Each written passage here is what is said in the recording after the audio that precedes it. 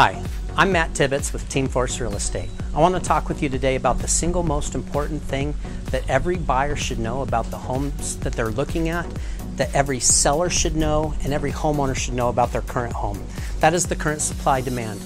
In real estate, we call that absorption rates. And the way we explain that is if we take any given market segment, go back the last few months and say they're selling at the rate of about 10 a month, and I currently have 50 homes like that available, then I'd say I have a 5-month supply of homes, right?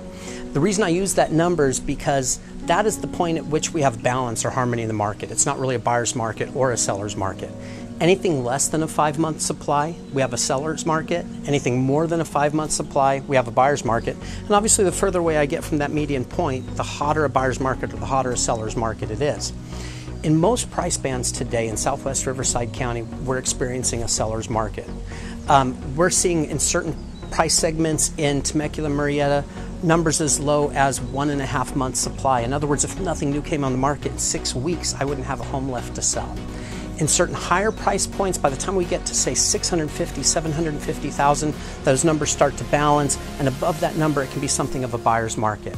If you want to know the exact numbers for the market that you're looking in or for the home that you currently own, please contact one of our professionals at Team Forss right away. We'd love to talk to you about the current supply demand for your needs.